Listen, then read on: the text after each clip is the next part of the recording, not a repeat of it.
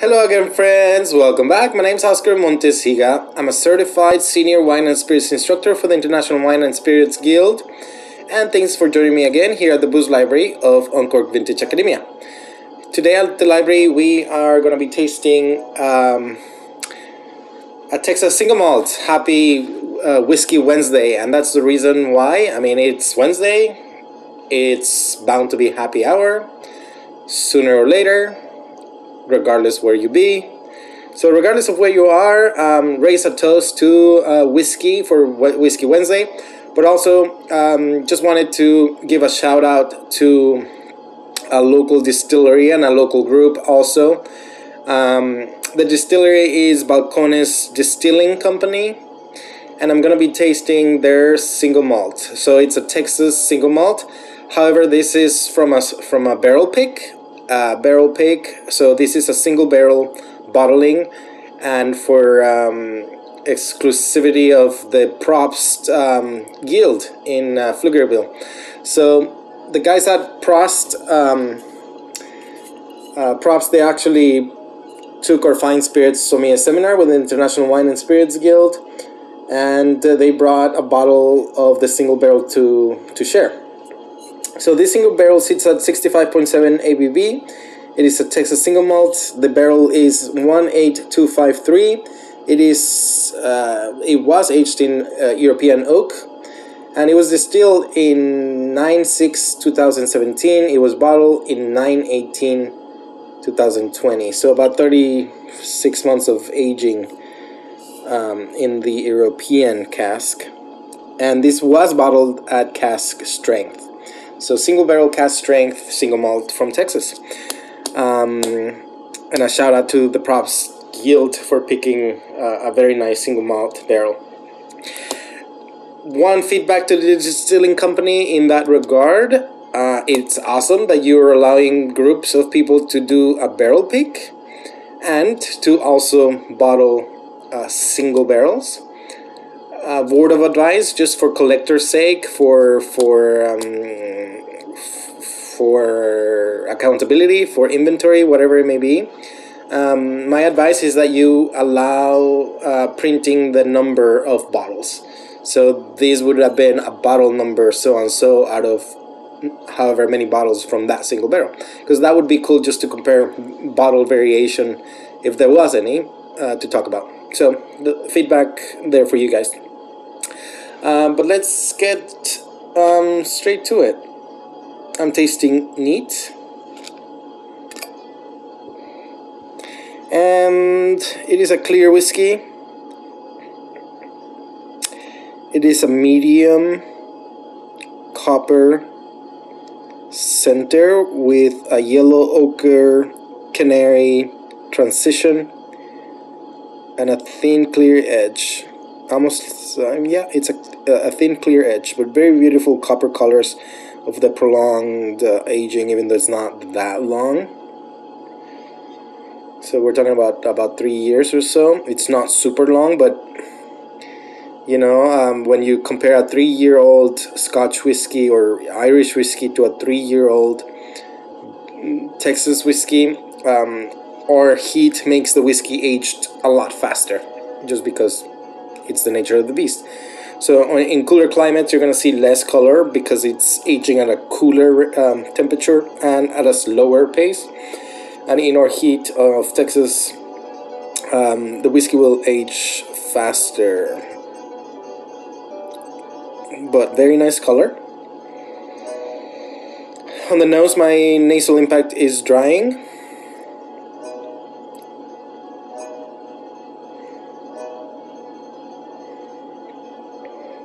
And the most prominent things are citrus notes like orange, burnt orange, orange zest, orange oils, and a lot of nuts, a lot of walnut, pecan, almond. There's some vanilla, there is burnt sugar like a creme brulee with some custard. There is honey and light toffee and caramel. And also something slightly fresh, like savory fresh herbs, almost like thyme or sage.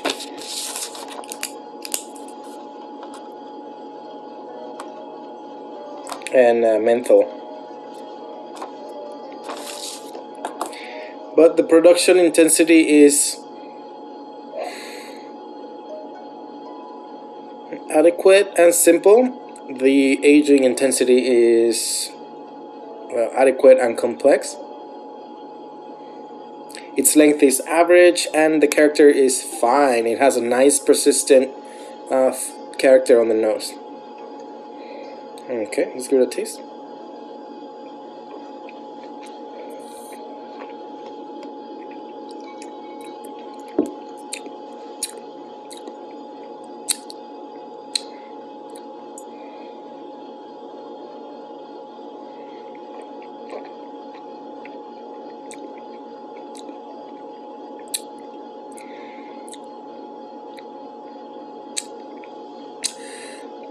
The palate is very engaging. It is complex. And I think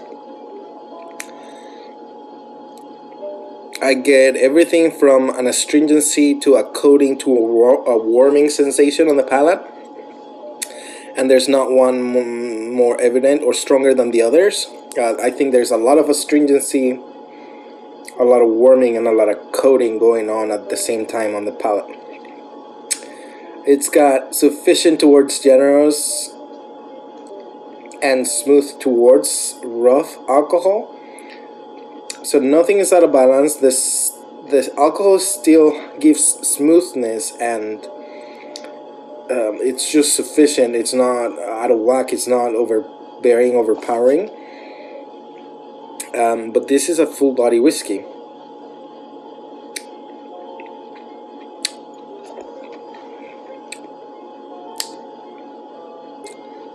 The primary taste is bitter, and there are very small highlights of sweetness and small highlights of sourness, but on the palate the prominent taste is bitterness, and it's got a buttery mouthfeel. Now, flavors on the palate, most of them actually mimic the nose. I can still taste the walnuts and the pecans, mostly on a shell variation as opposed to the actual nut.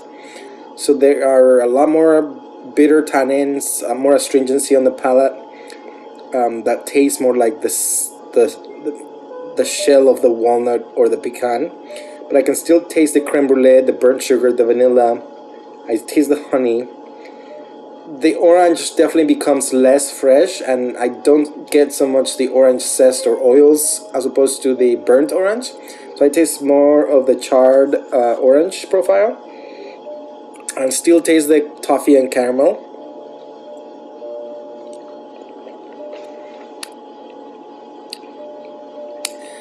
And then the savory herbs become less pronounced, and less thyme and sage and menthol, and become more like caraway spice, caraway seed spice, and also a little bit of dill, like dill pickle, but the dill, fresh dill. The flavors are quite concentrated. The complexity is complex, and the balance is harmonious towards bold. There is something, and it's mostly the alcohol being the astringent factor, that gives you an edge, gives you some tension, but everything's still balanced. So it is harmonious, but there's boldness because of that tension. So overall balanced but harmoniously bold, and the finish is pleasant and very long. You will taste it for probably over 10 seconds. And overall final impressions. The impression of this single malt from Texas, I'm gonna call it overall very good. It is balanced, there is tension, there is complexity, there's a lot going on in this whiskey, and it's got a lot of flavor, a lot of concentration. But also, I guess my secondary feedback for the distilling company of Balcones and our friends watching, what is missing for me in this single malt is the actual malt. There's nothing on the nose that is telling me that it's a single malt whiskey as far as like the raw material, and that's what I'm talking about. I don't really smell barley or taste it as much as you do in, say, Scottish or Irish single malts. So it's like the raw material gets lost in all the production and the production of élevage, the cellaring and maturation treatment.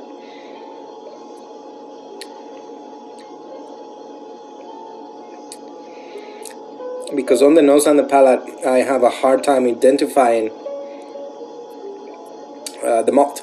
And I don't specifically state or know that it is 100% barley. I don't know if they blended anything with it, but that fact aside is the fact that I'm not tasting malt as a prominent organoleptic experience or a tasting note on neither nose or palate.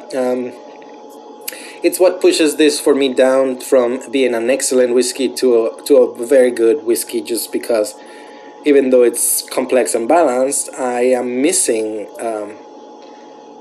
the fact that I'm having a hard time finding the barley in the production method.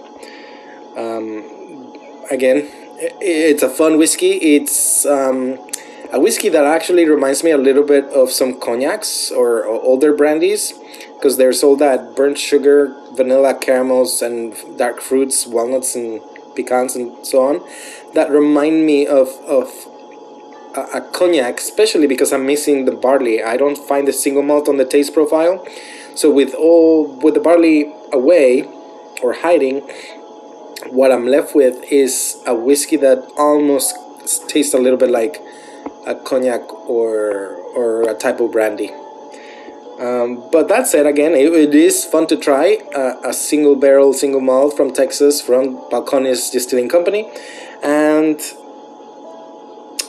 I think it's also a very nice seasonal sip for our winter season coming up, because you could easily pair this with a nice walnut or pecan pie. You could have a sip of it while you're munching on cheese and charcuterie boards. But most exciting at the table as a pairing idea would be to pair this with wild boar or just exotic wild game. If you do maybe a little bit of venison or quail or bison, some of those exotic meats properly cooked, I think that would be a master pairing for the Texas single malt of Balcones. Fun.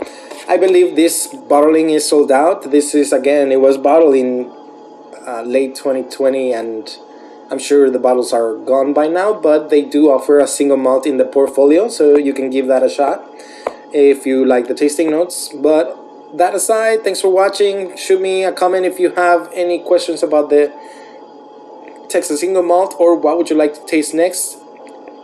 Check out our videos for cocktails or other evaluations, and I look forward to hearing back from you. Enjoy Whiskey Wednesday, and again, thanks for watching. My name's Oscar Montes Higa, certified bourbon steward, and until next time, friends, cheers.